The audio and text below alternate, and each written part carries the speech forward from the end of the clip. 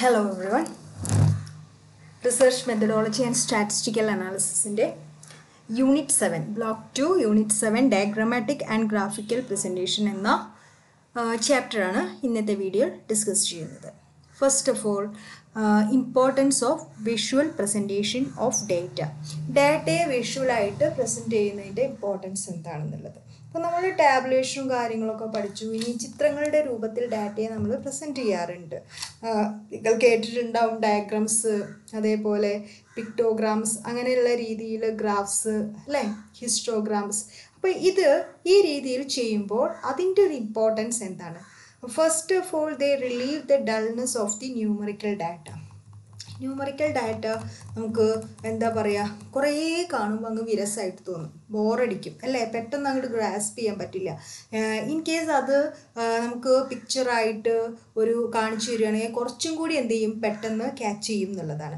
They make comparison easy, പരസ്പരം compare ചെയ്യാൻ ഈസിയാണ്. And it saves time and effort, കുറഞ്ഞ സമയത്തിനുള്ളിൽ കുറഞ്ഞ എഫേർട്ട് കൊണ്ട് നമുക്കിത് മനസ്സിലാക്കാൻ പറ്റും എന്നുള്ളതാണ്. Then useful for ഇലിറ്ററേറ്റ്സ് also. ഇനിയിപ്പോൾ വായന ഒന്നും അറിയാത്ത ആളുകളാണെങ്കിലും ഈ സംഭവം നോക്കിയിട്ട്, ഈ ഗ്രാഫുകൾ നോക്കിയിട്ട് ആളുകൾക്ക് എന്ത് ചെയ്യാൻ പറ്റും, കാര്യങ്ങളെ മനസ്സിലാക്കാൻ കഴിയുന്നുള്ളതാണ്. Then it facilitate the location of various statistical measures and establish trends. Graphs പലതരത്തിലുള്ള മീഡിയൻ, ക്വാർട്ടൈൽസ്, മോഡ് അങ്ങനെയുള്ള കാര്യങ്ങൾക്കൊക്കെ എന്ത് ചെയ്യുന്നുണ്ട്, ഗ്രാഫ്സ് യൂസ് ചെയ്യാം എന്നുള്ളതാണ്. ദെൻ ഇതൊക്കെ ലൊക്കേറ്റ് ചെയ്യാൻ വേണ്ടിയിട്ട്, കൂടാതെ ഇതിൻ്റെ ട്രെൻഡ്സ്, അതായത് പാസ്റ്റ് പെർഫോമൻസ്, ദെൻ നമുക്ക് ഫ്യൂച്ചറിലുള്ള പെർഫോമൻസ് എന്ത് ചെയ്യാൻ പറ്റും, പ്രെഡിക്റ്റ് ചെയ്യാനൊക്കെ കഴിയും എന്നുള്ളതാണ്. കൂടാതെ ഫോർകാസ്റ്റിംഗ് പർപ്പസിന് വേണ്ടിയിട്ട്, ലൈൻ ഓഫ് ബെസ്റ്റ് ഫിറ്റ്, അതേപോലെ കോറിലേഷൻ ഡിറ്റർമിൻ ചെയ്യാനൊക്കെ എന്തുപയോഗിക്കാറുണ്ട്, ഡയഗ്രാമാറ്റിക് ആയിട്ടുള്ളത്, അതായത് വിഷ്വൽ ആയിട്ടുള്ള പ്രസൻറ്റേഷൻ യൂസ് ചെയ്യാറുണ്ട്. They have universal applicability. ലോകത്തെല്ലായിടത്തും എന്ത് ചെയ്യുന്നുണ്ട്, ഈ സംഭവങ്ങൾ ഉപയോഗിക്കുന്നുണ്ട്. എല്ലാ ഫീൽഡിലും, എക്കണോമിക്സ് ആയിക്കോട്ടെ, ബിസിനസ് ആയിക്കോട്ടെ, എഡ്യൂക്കേഷൻ ആയിക്കോട്ടെ, ഏതൊരു ഫീൽഡിലും നമ്മൾ ഇത്തരത്തിലുള്ള വിഷ്വൽ പ്രസൻറ്റേഷൻ യൂസ് ചെയ്യുന്നുണ്ട്. And they have become an integral part of the റിസർച്ചിലും നമ്മൾ നന്നായിട്ട് ഈ പറഞ്ഞ പോലെയുള്ള ഡാറ്റാസ് യൂസ് ചെയ്യുന്നു. കൂടാതെ ജേർണൽസ്, മാഗസിൻ, ടെലിവിഷൻ, റിപ്പോർട്ട്സ്, ഈ കാര്യങ്ങളിലും graphic and diagrammatic representation use ചെയ്യുന്നുണ്ട്. സോ ഇനി നമുക്ക് പറയാനുള്ളത് ഡയഗ്രാമാറ്റിക് പ്രസൻറ്റേഷൻ എന്ന് പറഞ്ഞിട്ടുണ്ടെങ്കിൽ എന്താണ്? It's A technique of presenting numerical data to പിക്ടോഗ്രാംസ്, കാർട്ടോഗ്രാംസ്, bar diagrams and pi diagrams. ഈ രീതിയിലൂടെ ഡാറ്റയെ, ന്യൂമറിക്കൽ ഡാറ്റയെ പ്രസൻറ്റ് ചെയ്യുന്നതിനെയാണ് ഇത് പറയുന്നത് ഡയഗ്രാമാറ്റിക് പ്രസൻറ്റേഷൻ എന്ന് പറയുന്നത്. സ്റ്റാറ്റിസ്റ്റിക്കൽ ഡാറ്റയെ കൂടുതൽ അട്രാക്റ്റീവായിട്ട് പ്രസൻറ്റ് ചെയ്യാൻ പറ്റുന്നൊരു മെത്തേഡാണ് ഈ പറയുന്ന ഡയഗ്രാംസ് എന്ന് പറയുന്നത്. ഒറ്റ നോട്ടത്തിൽ നമുക്ക് ഒരു ഡാറ്റ കൊണ്ട് എന്താണ് ഉദ്ദേശിക്കുന്നത് എന്ന്, ന്യൂമറിക്കൽ ഡാറ്റ ആകുമ്പോൾ വായിച്ച് നോക്കി മനസ്സിലാക്കണ്ടേ, പക്ഷെ അതില്ല, കണ്ടിട്ട് പെട്ടെന്ന് തന്നെ അത് എന്താണ് ഉദ്ദേശിക്കുന്നത് എന്ന് നമുക്ക് പെട്ടെന്ന് മനസ്സിലാക്കാൻ പറ്റും. ഇനി ഏതൊക്കെയാണ് different types of diagrams? Bar diagram ഉണ്ട്, ഹിസ്റ്റോഗ്രാം ഉണ്ട്, ഫ്രീക്വൻസി പോളിഗൺ ഉണ്ട്, പൈ ഡയഗ്രാം ഉണ്ട്. 4 തരത്തിലുള്ള ഡയഗ്രാംസ് ആണുള്ളത്: bar diagram, histogram, frequency polygon and pi diagram. So എന്താണ് ബാർ ഡയഗ്രാം? ബാർ ഡയഗ്രാം എന്ന് പറഞ്ഞാൽ, ബാർ ഡയഗ്രത്തെ ബാർ ചാർട്ട് എന്ന് പറയും, ബാർ ഗ്രാഫ് എന്നൊക്കെ പറയും. That represents categorical data. Rectangular ബാറുകളായിട്ട് height, length അല്ലേ, ആ ഹൈറ്റിൽ അല്ലെങ്കിൽ ലെങ്ത്തിൽ റെക്ടാങ്കുലർ ബാറുകളായിട്ട് കാറ്റഗറിക്കൽ ഡാറ്റയെ പ്രസൻറ്റ് ചെയ്യുന്ന ഗ്രാഫ് അല്ലെങ്കിൽ ചാർട്ടിനെ നമുക്ക് എന്ത് പറയാം, ബാർ ഡയഗ്രാം എന്ന് പറയാം. അതിന് 2 ആക്സിസ് ഉണ്ടായിരിക്കും, എക്സ് ആക്സിസ് ഉണ്ടായിരിക്കും, വൈ ആക്സിസ് ഉണ്ടായിരിക്കും. ഏതാണോ ഒരു ആട്രിബ്യൂട്ട്, ആ ആട്രിബ്യൂട്ട് എക്സ് ആക്സിസിലും അത് എത്ര തവണ റിപ്പീറ്റ് ചെയ്യുന്നു, അതിൻ്റെ ഫ്രീക്വൻസി എന്ത് ചെയ്യുന്നു, അത് അതിൻ്റെ വൈ ആക്സിസിലും എടുക്കുന്നു. ദെൻ 3 തരത്തിലുള്ള ബാർ ഡയഗ്രാംസ് ഉണ്ട്: simple bar diagram, sub divided bar diagram, multiple bar diagram. താഴെ ഞാൻ ഓരോന്നിൻ്റെയും ഇത് ഈ ബാർ ഡയഗ്രാം എന്ന് പറയുമ്പോൾ ഓരോരോ റെക്ടാങ്കുലർ ബാർസ് ആണ്, കണ്ടില്ലേ, ഓരോന്നും സെപ്പറേറ്റ്. ഇത് ഓരോന്ന് സെപ്പറേറ്റ് ഇങ്ങനെ കാണുന്നതാണ് സിമ്പിൾ ബാർ ഡയഗ്രാം എന്ന് പറയുന്നത്. അപ്പോൾ ഇത് വരയ്ക്കാൻ ഈസിയാണ്. നിങ്ങൾക്കിപ്പോൾ ഡാറ്റ തന്നിട്ടുണ്ടായിരിക്കും. ആ ഡാറ്റേൻ്റെ ഏതാണോ എക്സ് വേരിയബിൾസ് അത് ഇവിടെ അടയാളപ്പെടുത്താം ഈ എക്സ് ആക്സിസിൽ. വൈ വേരിയബിൾസ് എന്ന് പറഞ്ഞാൽ നമ്പർ ഓഫ് സ്റ്റുഡൻസ് അല്ല ഫ്രീക്വൻസി എന്ന് പറയും. അത് ഏത് ഐറ്റമാണെന്ന് വെച്ചാൽ അത് ആ ഫ്രീക്വൻസിയാണ് ഇവിടെ അടയാളപ്പെടുത്തേണ്ടത്. ഈസി ആയിട്ട് വരയ്ക്കാം. ഇതിൻ്റെ ഇടയിൽ ഒരു ഗ്യാപ്പ് ഇട്ട് കൊടുക്കണം കേട്ടോ. അങ്ങനെ വരയ്ക്കുന്നതാണ് ബാർ ഡയഗ്രാം എന്ന് പറയുന്നത്. അടുത്ത sub divided bar diagram. Sub divided എന്ന് പറഞ്ഞാൽ ഇപ്പോൾ ഒരു വർഷത്തിൽ തന്നെ പലതരത്തിലുള്ള ഡാറ്റ തന്നു. ഇപ്പോൾ ഒരു വർഷത്തിൽ കൊമേഴ്സിലുള്ള കുട്ടികളുടെ എണ്ണം, സയൻസിലുള്ള കുട്ടികളുടെ എണ്ണം, അങ്ങനെ ഓരോ സ്ട്രീമിലുള്ള കുട്ടികളുടെ എണ്ണം ഒരേ വർഷത്തിൽ. അപ്പോൾ അതെങ്ങനെയാണ്? മൊത്തത്തിലൊരു ബാർ വരയ്ക്കുന്നു, അതെല്ലാം കൂടി ടോട്ടൽ ചെയ്തിട്ട് അതിന് ശേഷം അതിനെ ഡിവൈഡ് ചെയ്തിട്ട് കൊമേഴ്സിന് ഇത്ര, അടുത്ത ഗ്രൂപ്പ് എത്രയാണോ അങ്ങനെ, അതേപോലെ ഓരോ വർഷത്തെയും. അപ്പോൾ അതിനെ സബ് ഡിവൈഡഡ് ബാർ ഡയഗ്രാം എന്ന് പറയും. അതിലും നമ്മൾ ഈ പറഞ്ഞ പോലെ ഈ ഓരോ ബാറുകളുടെ ഇടയിലും ഒരു ഗ്യാപ്പ്, നിശ്ചിതമായിട്ടുള്ളൊരു അകലം വിട്ടുകൊടുക്കേണ്ടത് ആവശ്യം. Then multiple bar diagram. Multiple എന്ന് പറഞ്ഞാൽ ഒരു വർഷത്തിന് അല്ലെങ്കിൽ ഒരു പീരീഡിൽ തന്നെ ഒന്നിലധികം ബാറുകൾ കണ്ടോ ഈ രീതിയിൽ വരയ്ക്കുന്നതാണ്. ഇപ്പോൾ ഈ ഒരു പീരീഡ് കഴിഞ്ഞു, ജനുവരി കഴിഞ്ഞു, അത് കഴിഞ്ഞൊരു ഗ്യാപ്പ് ഇട്ടു, ഫെബ്രുവരിയിൽ അതേപോലെ വരച്ചു, പിന്നെ ഒരു ഗ്യാപ്പ്, ദെൻ മാർച്ച്, ഈ രീതിയിൽ വരയ്ക്കുന്നതാണ് മൾട്ടിപ്പിൾ ബാർ ഡയഗ്രാം എന്ന് പറയുന്നത്. ഇനി അടുത്തത് ഹിസ്റ്റോഗ്രാമാണ്. ഹിസ്റ്റോഗ്രാമും ഒരു ഗ്രാഫിക്കൽ റെപ്രസെൻറ്റേഷനാണ്. പക്ഷേ ഈ ബാറുകൾ എന്താണെന്ന് വെച്ചിട്ടുണ്ടെങ്കിൽ to show the frequency of numerical data. മറ്റേ കാറ്റഗറിക്കൽ ഡാറ്റയാണ്, ന്യൂമറിക്കൽ ഡാറ്റ തന്നെയാണ് ഇതിലും കാണിക്കുന്നത്. പിന്നെ കണ്ടിന്യൂസ് വേരിയബിൾസ്, ഇവിടെ ഗ്യാപ്പ് ഉണ്ടാവില്ല. ഒന്നിന് തുടർച്ചയായിട്ട് ഈ ബാർ എന്ത് ചെയ്തു കണക്ട് ചെയ്ത് പോകുന്ന രീതിയിൽ വരച്ചിട്ടുണ്ടെങ്കിൽ അതിനെ നമുക്ക് എന്തു പറയാം? ഹിസ്റ്റോഗ്രാം എന്ന് പറയാം. ദെൻ അടുത്തത് ഫ്രീക്വൻസി പോളിഗൺ ആണ്. എന്താണ് ഫ്രീക്വൻസി പോളിഗൺ എന്ന് പറഞ്ഞാൽ? നിങ്ങളിപ്പോൾ ഈ ഹിസ്റ്റോഗ്രാം വരയ്ക്കാൻ പറഞ്ഞിരുന്നില്ല, ഹിസ്റ്റോഗ്രാമിൽ ഗ്യാപ്പില്ലാതെ വരച്ച ഹിസ്റ്റോഗ്രാമായി. ഈ പറഞ്ഞ ഹിസ്റ്റോഗ്രാം വരച്ചതിന് ശേഷം ഇതാ ഈ 0 to 10 അതിൻ്റെ മിഡ് പോയിന്റ് ഇവിടെ അടയാളപ്പെടുത്തുക. അത് കഴിഞ്ഞിട്ട് 11 to 20 ഇവിടെയുള്ളൊരു മിഡ് പോയിന്റ് അടയാളപ്പെടുത്തുക. പെൻസിൽ കൊണ്ട് ഇവിടെയൊക്കെ ഇങ്ങനെ മാർക്ക് ചെയ്ത് വയ്ക്കുക. ഇവിടെ, ഇവിടെ, പിന്നെ ഇവിടെ, പിന്നെ ഇവിടെ.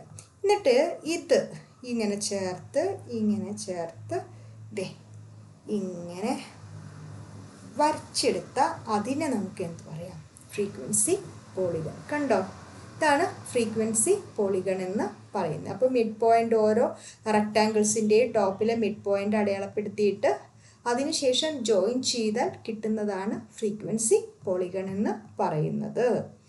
Then next pi diagram. Pi എന്ന് പറഞ്ഞാൽ ഇതേ ഇങ്ങനെ ഒരു പൈ ചാർട്ടാണ്.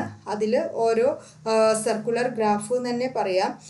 റൗണ്ട് ഷേപ്പാണല്ലോ ഉണ്ടാകുന്നത്, സർക്കിൾ ഷേപ്പാണ്. എന്നിട്ട് ഓരോ സ്ലൈസും എന്ത് ചെയ്യുന്നു? ഓരോ ഡാറ്റയാണ് റെപ്രസെൻറ്റ് ചെയ്യുന്നത്. അടുത്തത് സ്ട്രക്ചർ. അപ്പോൾ 4 തരത്തിലാണ് പ്രധാനമായിട്ടുള്ളത്. അത് കഴിഞ്ഞാൽ എന്താണ് സ്ട്രക്ചർ ഡയഗ്രാം എന്നുള്ളത് പഠിക്കുക. സ്ട്രക്ചർ ഡയഗ്രാം എന്ന് പറഞ്ഞിട്ടുണ്ടെങ്കിൽ A visual technique that is used to show the steps needed to solve A problem.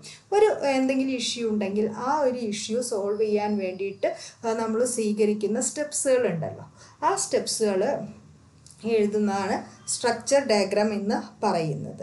ഇപ്പോൾ ഉദാഹരണമായിട്ട് അതിൽ ഓർഗനൈസേഷൻ ചാർട്ടും ഉണ്ട്, പിന്നെ അതേപോലെ ഫ്ലോ ചാർട്ടും ഉണ്ട്. 2 തരത്തിലാണ് സ്ട്രക്ചർ ഡയഗ്രാം വരുന്നത്, ഓർഗനൈസേഷൻ ചാർട്ടും ഫ്ലോ ചാർട്ടും. സോ എന്താണ് ഓർഗനൈസേഷൻ ചാർട്ട് എന്ന് പറഞ്ഞാൽ? ഇപ്പോൾ നോക്കൂ, ഓർഗനൈസേഷൻ ചാർട്ടൊക്കെ നിങ്ങൾ +2 പഠിച്ചിട്ടുണ്ടായിരിക്കും. ഓർഗനൈസേഷൻ സ്ട്രക്ചറിൽ, അതായത് ഒരു സ്ഥാപനത്തിൻ്റെ ഉള്ളിൽ Rolls, responsibility, authority responsibility, relationship ഒക്കെ കാണിച്ചുകൊണ്ട് വരയ്ക്കുന്ന ഒരു chart, that is called organisational chart. അതെ, CEO ഉണ്ട്, 2 മാനേജേഴ്സ് ഉണ്ട്, മാർക്കറ്റിങ്ങിൻ്റെ പ്രൊഡക്ഷൻ, ദെൻ പ്രൊഡക്ഷൻ്റെ അണ്ടറിൽ ഫാബ്രിക്കേഷൻ ഉണ്ട്, അസംബ്ലി ഉണ്ട്. ദെൻ അഗെയിൻ അതിനെ വീണ്ടും ഡിവൈഡ് ചെയ്തിട്ടുണ്ട്. Here also manager of marketing under. അതിൽ 2 categories are there, sales officer P and sales officer C, and here some sales persons are there in each groups. That is called organization structure. Then what is flow chart? Flow chart is a diagrammatic representation of an algorithm.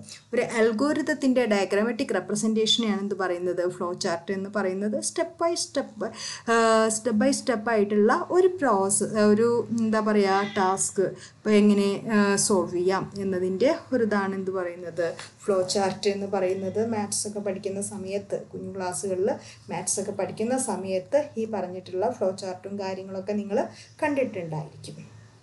So നമുക്ക് നോക്കാം. Flow ചാർട്ടിൽ purchasing and പ്രക്വയർമെൻറ്റ്, പിന്നെ അതൊന്ന് related ആയിട്ട് ഓരോ സെക്ഷനായിട്ട് fixed assets, അതേപോലെ തന്നെ accounts payable ഉണ്ടായിരിക്കും. പിന്നെ അത് ഇങ്ങനെ ഓരോന്നൊന്നും ഇത് ഒരു ഇഷ്യൂ ആണ്. സാധനങ്ങൾ വാങ്ങുക, അത് പ്രക്വയർ ചെയ്യുക, അത് ഏതെല്ലാം തരത്തിൽ ഫിക്സഡ് അസറ്റ്സ് ഉണ്ട്. പിന്നെ അതിൽ പിന്നെ എന്ത് കൊടുത്തിട്ടുണ്ട്, അക്കൗണ്ട്സ് പേയബിൾ എന്ന് പറഞ്ഞിട്ട് ഒരു ഗ്രൂപ്പ് കൊടുത്തിട്ടുണ്ട്. പിന്നെ സ്റ്റോഴ്സ്, ഇൻവെൻറ്ററി, റിസർച്ച് അക്കൗണ്ട്, ഇങ്ങനെ ഒരു എന്താ പറയുക ഇതിൻ്റെ മൊത്തം ഈ ഒരു കാര്യം എങ്ങനെ ചെയ്യണം എന്നുള്ളതിൻ്റെ സ്റ്റെപ്പ് ബൈ സ്റ്റെപ്പാണ് ഇതിൽ കൊടുത്തിട്ടുണ്ടാവുക. ദെൻ അടുത്തത് പറയാനുള്ളത് ഗ്രാഫ്സിനെ കുറിച്ചാണ്. ഗ്രാഫ് എന്ന് പറഞ്ഞിട്ടുണ്ടെങ്കിൽ it's also A visual representation of numerical data. Numerical ഡാറ്റയുടെ വിഷ്വൽ റെപ്രസെൻറ്റേഷനാണ് ഗ്രാഫ് എന്ന് പറയുന്നത്. അതിൽ കോംപ്ലക്സ് ഡാറ്റയെ എന്താണ് വിഷ്വൽ വേയിൽ നമുക്ക് എന്ത് ചെയ്യാൻ പറ്റും, നമുക്ക് സമ്മറൈസ് ചെയ്ത് പ്രൊവൈഡ് ചെയ്യാൻ പറ്റും. Shows the relationship between different sets of variables or different variables and ഒരു ഡാറ്റയുടെ ട്രെൻഡ്സ്, അതേപോലെ അതിൻ്റെ റിലേഷൻഷിപ്പ്, ഡാറ്റകൾ തമ്മിലുള്ള അതിൻ്റെ വേരിയബിൾസ് തമ്മിലുള്ള റിലേഷൻഷിപ്പ് എന്നിവയൊക്കെ മനസ്സിലാക്കാനായിട്ട് നമുക്ക് ഗ്രാഫ് യൂസ് ചെയ്യാൻ പറ്റും. So here an example for the graph.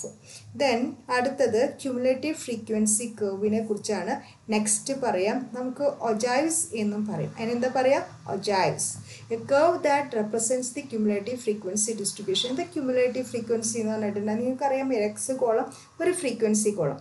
then ഈ ഫ്രീക്വൻസി കോളം ആഡ് ചെയ്ത് അടുത്ത് എഴുതുന്നതിനെയാണ് എന്ത് പറയുന്നത്, ക്യുമുലേറ്റീവ് ഫ്രീക്വൻസി എന്ന് പറയാം. അപ്പോൾ ആദ്യത്തെ ഫ്രീക്വൻസി 5ആണ്, അപ്പോൾ നെക്സ്റ്റ് എത്രയാണ് 2ആണെന്ന് വയ്ക്കുക, നെക്സ്റ്റ് 10ആണെന്ന് വയ്ക്കുക. അപ്പോൾ ആദ്യത്തേൻ്റെ ക്യുമുലേറ്റീവ് ഫ്രീക്വൻസി 5 എന്ന് എഴുതി. എന്നിട്ട് പിന്നെ അടുത്തതിൻ്റെ ക്യുമുലേറ്റീവ് എത്രയായിരിക്കും, 5 + 2 7. അടുത്തതോ 2 + 10 എത്രയുണ്ട്, 5 2 7 കിട്ടിയത്. 5 + 2 7 കിട്ടി. പിന്നെ 7 + 10 അല്ലേ 17.